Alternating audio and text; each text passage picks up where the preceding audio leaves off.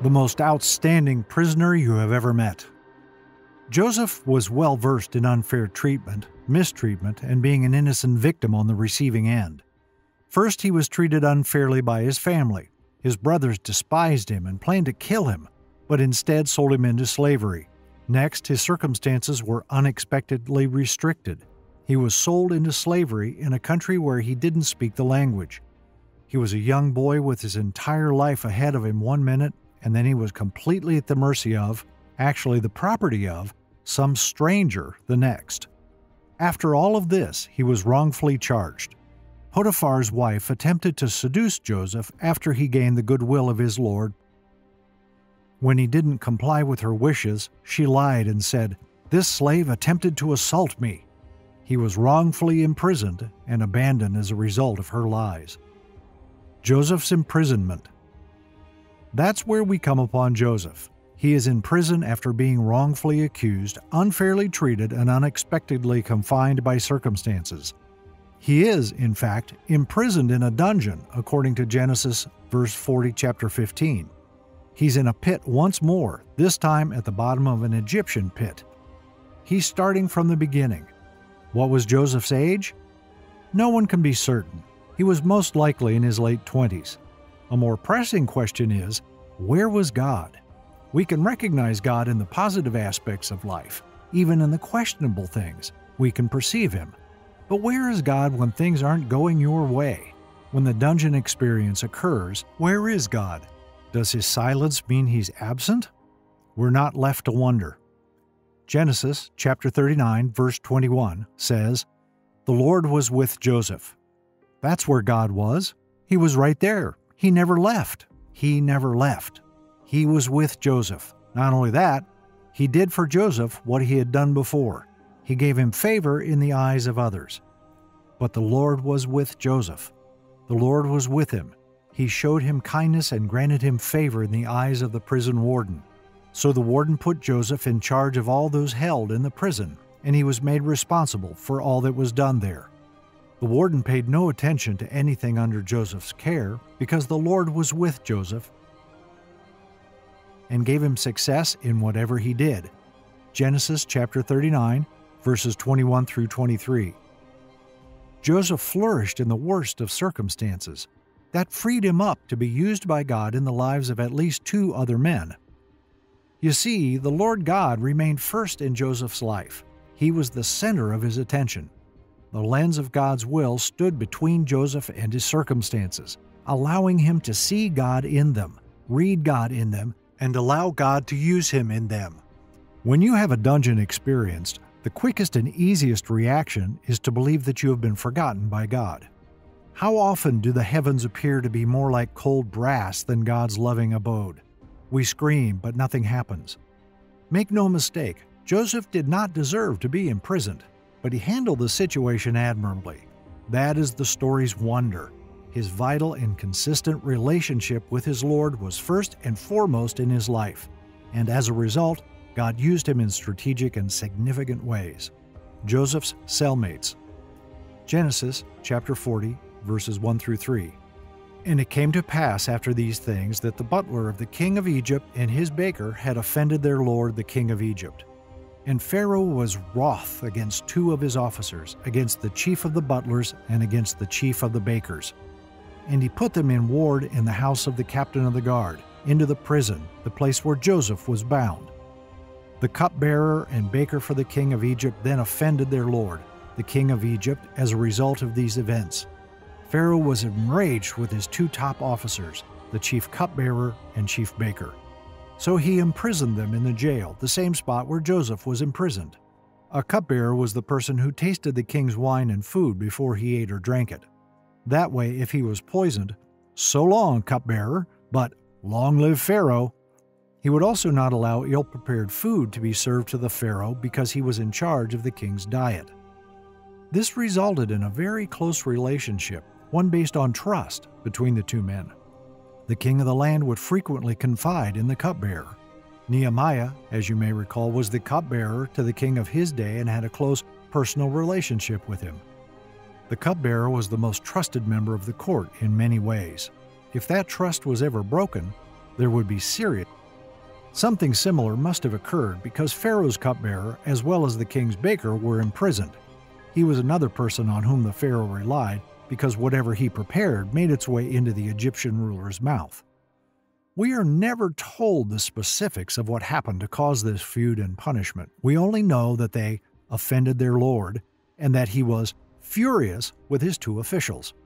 Whatever it was, it enraged Pharaoh to the point of saying, "Get out of my sight," and had them both imprisoned. And because God's ways are profound, it happened to be the same jail where Joseph was imprisoned. Isn't it amazing how frequently God brings people alongside us who are going through or have gone through similar experiences? Isn't it amazing how God brings others who understand our pain alongside us when we are in pain? That is undeniably true in this case. Joseph and these two men may have ended up in prison for different reasons, but they ended up in the same place, suffering for similar tribulations. And Joseph was able to minister to them based on his own experience. But keep in mind that this was only possible because the Lord was first and foremost in Joseph's life. He became a useful instrument in God's mighty hand because he was free of bitterness. If there was any lingering resentment, hostility, or desire for vengeance, we see nothing of it in this story. And the captain of the guard charged Joseph with them, and he served them, and they continued a season in ward. And they dreamed a dream, both of them, each man his dream in one night, each man according to the interpretations of his dream, the butler and the baker of the king of Egypt, which were bound in the prison. And Joseph came in unto them in the morning, and looked upon them, and behold, they were sad. And he asked Pharaoh's officers that were with him in the ward of his lord's house, saying, Wherefore look ye so sad today? Genesis chapter 40, verses 4 through 7. They were there on the whim of the Pharaoh and would not be there permanently. But Joseph had been accused by the wife of the chief executioner and didn't know if he'd ever see the light of day again. Despite his own predicament, he was moved by the plight of these two men. When your heart is in the right place, even if the bottom has fallen out of your life, it's amazing how sensitive you can be to someone else in need. They don't even have to say it. Instead of saying, "You think you've got a lot to complain about, listen to my tale of woe." "How come you're so sad today, fellas?" Joseph asked. "What's the matter?" To ask this in a dungeon may seem obvious, but it demonstrates Joseph's ability to think beyond his own immediate cares and needs in order to minister mercy to others. One of the most beautiful aspects of having the right attitude is that it brings sunshine into your life every day. It is not necessary to have cloudless days in order to have sunny days. Then they said to him, "We have had a dream, and there is no one to interpret it." Genesis chapter 40, verse 8. They were worried about a dream they'd each had and could not interpret. Little did they know that they had the dreamer of all dreamers sitting in their midst. Then Joseph said to them, "Do not interpretations belong to God? Tell it to me, please." Genesis chapter 40, verse 8b. So Joseph said, "Only God can interpret dreams, but tell me about yours." The first dream interpreted. And the chief butler told his dream to Joseph and said to him, "In my dream, behold, a vine was before me, and in the vine were 3 branches, and it was as though it budded, and her blossoms shot forth, and the clusters thereof brought forth ripe grapes. And Pharaoh's cup was in my hand, and I took the grapes and pressed them into Pharaoh's cup, and I gave the cup into Pharaoh's hand." Genesis chapter 40, verses 9 through 11. The cupbearer said, "There was this vine that grew up, and it had 3 branches. It budded and blossomed, and the clusters produced ripe grapes. I took the grapes and squeezed them into Pharaoh's cup and put the cup in his hand. What in the world does all that mean?" And Joseph said unto him, "This is the interpretation of it. The 3 branches are 3 days. Yet within 3 days shall Pharaoh lift up thine head and restore thee unto thy place, and thou shalt deliver Pharaoh's cup into his hand after the former manner when thou wast his butler. But think on me when it shall be well with thee, and show kindness, I pray thee, unto me, and make mention of me unto Pharaoh, and bring me out of this house. For indeed I was stolen away out of the land of the Hebrews, and here also have I done nothing that they should put me into the dungeon." Genesis chapter 40, verses 12 through 15. Here was the beginning of Joseph's humanity. This is fantastic because it demonstrates that Joseph was a real person, not some perfect saint. He was aware that an inmate could sometimes get out of prison by knowing the right person. Nobody knew Pharaoh better than the chief cupbearer. When the cupbearer returned to Pharaoh's presence and had his ear again, he should have said, "Master, there's a man you should look kindly toward." "Keep in mind when things go well with you," Joseph said. Can't blame him for that. Meanwhile, the baker had been listening in on the conversation and must have thought, maybe my dream is also good news. So he asked Joseph the second dream interpreted. When the chief baker saw that the interpretation was good, he said unto Joseph, "I also was in my dream, and behold, I had 3 white baskets on my head. And in the uppermost basket there was all manner of baked meats for Pharaoh, and the birds did eat them out of the basket upon my head." Genesis chapter 40, verses 16 and 17. "What does that mean?" the baker inquired. "Well, this is a little different," Joseph said. You must respect Joseph's honesty. He realized the dream meant the man was going to be killed. Who wants to be the one to deliver that message? He could have told the baker anything, even a lie, and the baker would not have known the difference. Or by the time he got there, it wouldn't have mattered. But Joseph was a man of integrity. He was there to represent God. And Joseph answered and said, "This is the interpretation thereof. The 3 baskets are 3 days. Yet within 3 days shall Pharaoh lift up thy head from off thee, and shall hang thee on a tree, and the birds shall eat thy flesh from off thee." Genesis chapter 40, verses 18 and 19. This means that in 3 days you will be executed. The news was grim, but Joseph told him the truth. Understand that having a contagious positive attitude toward God does not imply living an unrealistic life in which you constantly tell everyone nice, upbeat things, whether they are true or not. In effect, Joseph said, "My friend, your days are numbered." That is exactly what occurred. The events involving both men unfolded exactly as Joseph predicted. "And it came to pass the 3rd day, which was Pharaoh's birthday, that he made a feast unto all his servants, and he lifted up the head of the chief butler and of the chief baker among his servants. And he restored the chief butler unto his butlership again, and he gave the cup into Pharaoh's hand. But he hanged the chief baker, as Joseph had interpreted to them." Genesis chapter 40, verses 20 and 22. Joseph's disappointment. When Joseph observed the cupbearer being released from prison, he must have thought to himself, "This is my chance.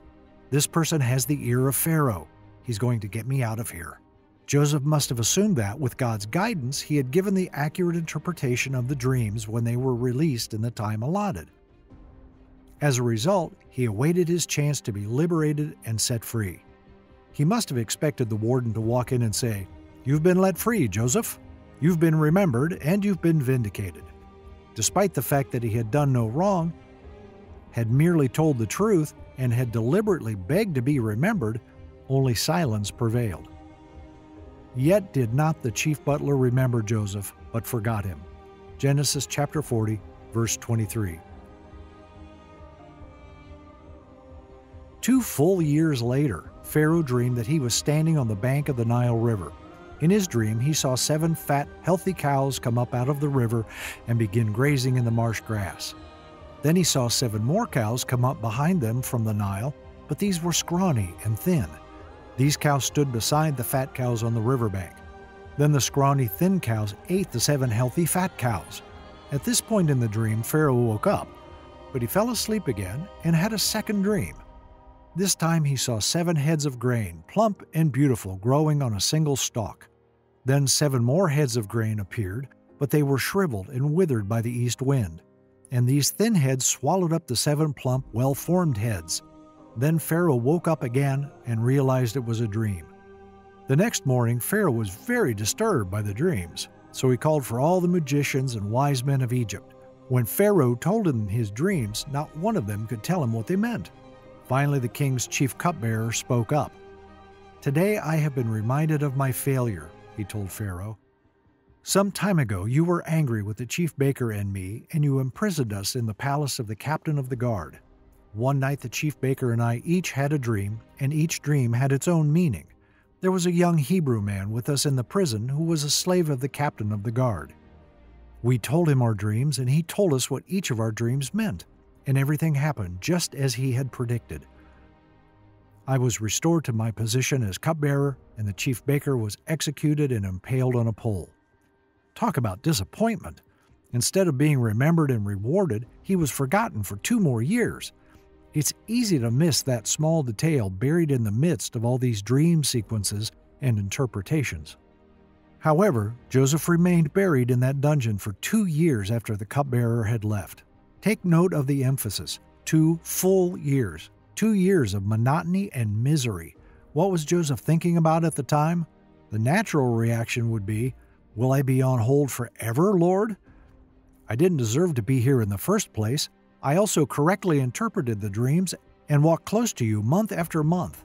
I did what you asked of me. I faithfully served you. What I said was correct, and the man had forgotten about me. In fact, it appears that you have forgotten about me."